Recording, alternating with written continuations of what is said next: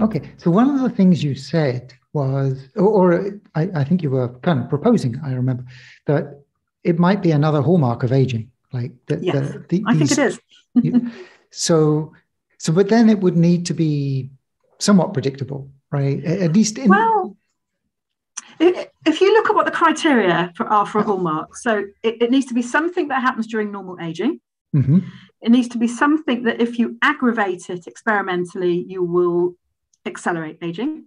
And it needs to be something that if you ameliorate it experimentally, it will improve aging or senescence outcomes. So if we take those sequentially, number one, does it happen in normal aging? So the answer to that is yes. So the whole reason we found this is because we went looking. This is way before all of the stuff we're doing now. This was back in about 2009. We asked the question, what changes as we age? So we went in and we looked at the whole transcriptome and we asked the question, what changes as we age? We did this in 700 people in blood, and we measured every transcript in all 700 people. And then we classified those transcripts according to what they did. So the first thing we found was that actually we were quite surprised that not much looks like it changes on the individual transcript level.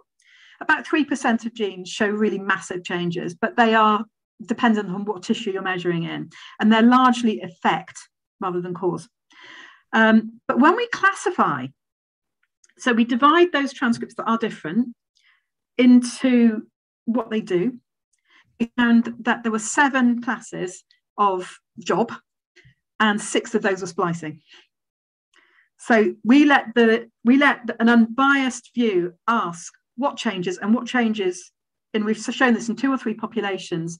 It's the things that regulate the expression of your genes, and specifically the things that regulate either how stable they are, what forms you make, and where they're expressed. That's what changes. So yes, this happens in normal human populations, and this was a cross-sectional population study. We've also subsequently shown that you can measure levels of splicing factors, or you can look at splicing regulation at baseline and follow what happens.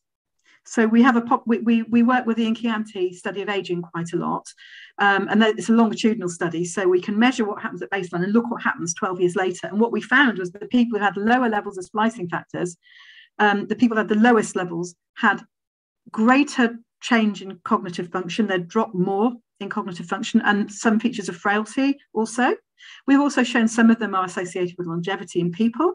We've some of them associated with longevity in mice. In fact, the only place where we have not ever seen an association with aging and senescence phenotypes is naked mole rats. And we don't see anything in naked mole rats. It's flat as a pancake and we look really hard.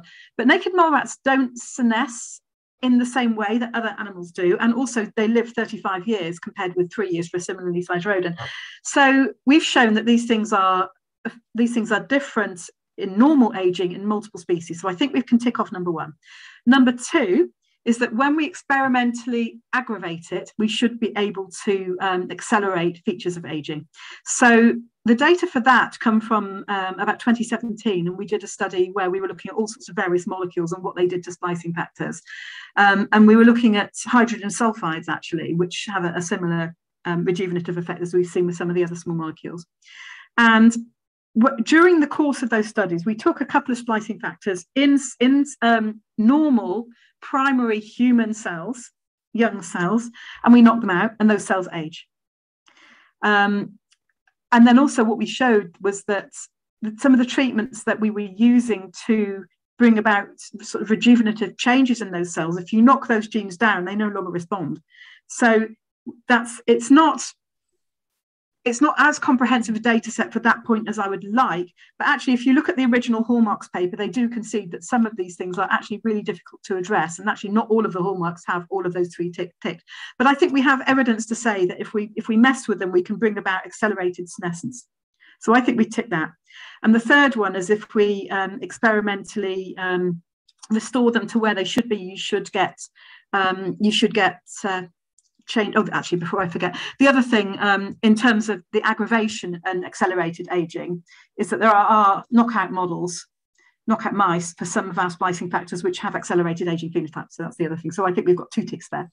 And then the third tick, I think that if we restore it to where it should be, you should improve aspects of aging and senescence. So aging is a difficult one, but senescence not so much. So what we find is that, you know, we've used small molecules, two or three different kinds of small molecules now, plus some targeted genetics to show that when we restore splicing factors back to where they should be, we can reverse various aspects of senescence. So I think we've got those three ticks. And I'm quite happy to say that we've got evidence that we should at least be considering this as another hallmark of aging. We've got at least as much evidence for this as some of the other hallmarks have. Yeah, well, a couple of questions in there.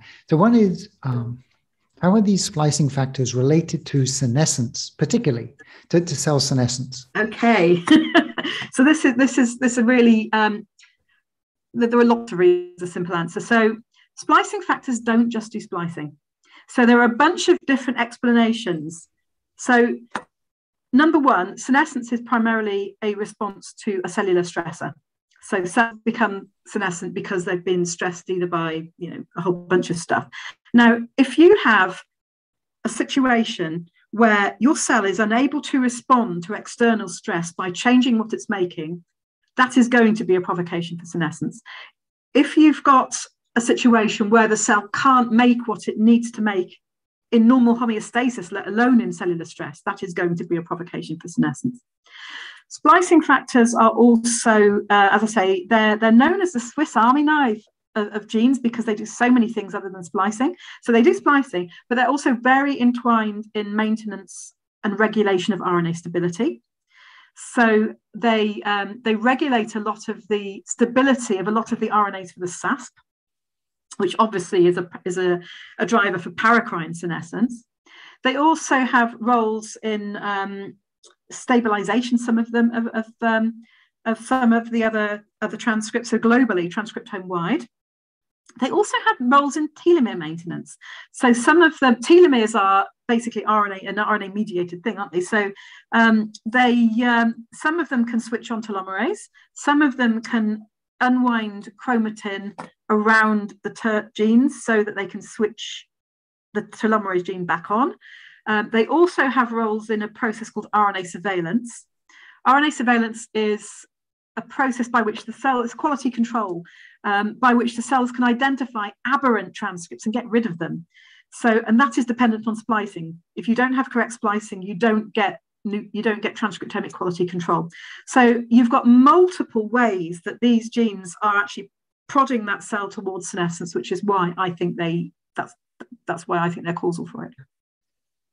Do you think that the splicing factors are like the thing that decides whether a cell becomes senescent or apoptosis? So I think they do have a direct role in that. I don't think they are the only thing that decides that, of course not. Right. But I think that, you know, they're part of the battery of cellular decision making. When a cell's sitting there wondering, you know, have I got so much damage that actually I'm going to cause a problem for the cell in the case of cancer, or you know, can I just not cope with all of these outside things that are happening, and I'm just going to become senescent. I think they're part of that decision making.